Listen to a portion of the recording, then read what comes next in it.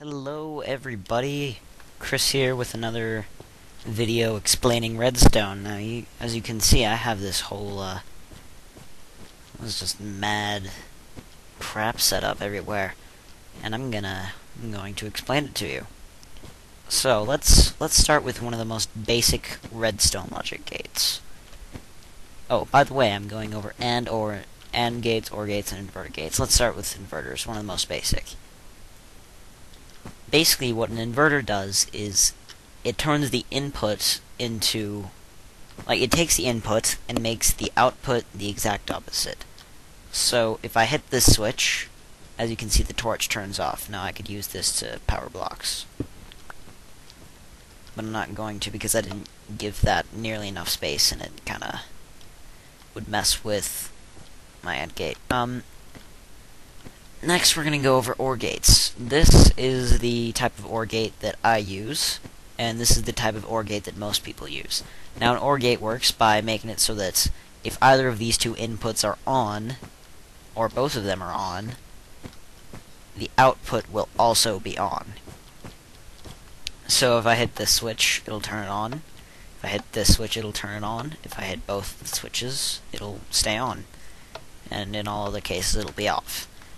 What most people do is this, because, I don't know, they just do, because it's much easier, it doesn't take repeaters. The reason I use repeaters is, I don't want the current coming from this input affecting whatever sort of redstone-y stuff might be on the other side, so I make sure that that can't happen by putting one-way repeaters, and as you can see, that's not affected. Do it whatever way you want. Now, OR gates can be extended quite easily to have just really as many as you want. You know, I mean, just hit one of these switches, it'll work from any side. If any of them are on, the output right here will be on. Now, this over here is my AND gate, my one-way AND gate with OR gate. Sorry, OR gate. Meant to say OR gate there. This here is my one-way OR gate. Was I saying AND over there? I don't know, I meant OR. Anyway, this is my one-way OR gate, extended to be modular. If any of these are on, the output will be on. Alright, now we're going to move on to AND gates. This is the most basic and commonly used AND gate, because it's the one on the wiki. And what you do is you hit one of these switches and nothing happens. You hit the other switch, nothing happens, but if you hit both switches at the same time, the output will turn on. And if both switches are off, of course the output will be off. This is a pretty simple AND gate, used for a lot of stuff. Remember, this torch has to be sitting on this block or it won't work at all. And AND gates can differ quite a bit. This is a little AND gate that I invented that you can just hide inside of your wall if you want to, you know. Input 1, input 2, outputs.